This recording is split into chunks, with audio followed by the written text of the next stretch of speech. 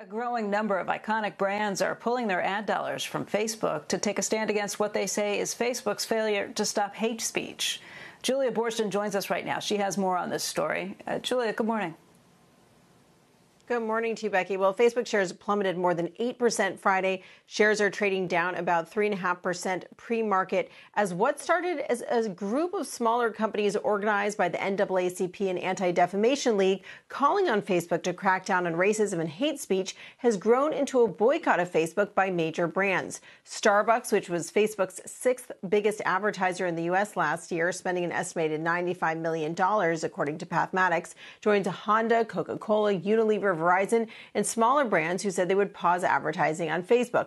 Now, over 150 companies have committed to a one-month pause as part of the official boycott, others leaving the pause open-ended, while Procter & Gamble is just saying that it's reviewing hate speech on all the platforms and reconsidering all of its ad spending.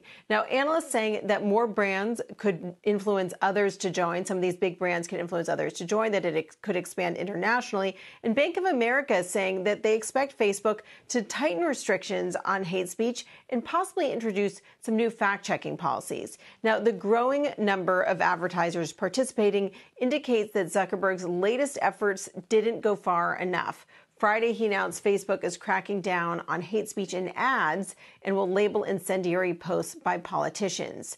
Now, as brands who are under economic pressure look to cut their overall spending, one question is whether they can realize that maybe they don't need the social platform as much as they thought that they did. Becky?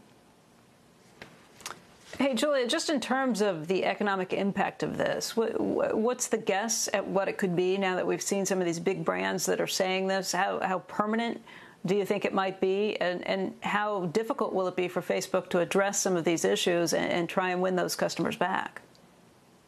Well, look, right now they're trying to address those issues. They're trying to figure out how to both highlight the work that they've already done and which changes they feel like are appropriate to make, just making it look like they're caving to pressure. In terms of the economic impact, I mean, I mentioned Starbucks has about $100 million in spending on Facebook last year. Now, that's just the U.S. number. The economic impact will be dramatically more if these spending pauses, if these boycotts become a global thing. Right now, the vast majority of them are only pausing spending in the U.S. So we're talking about hundreds of millions of dollars in economic impact if these boycotts are continued through the end of the year.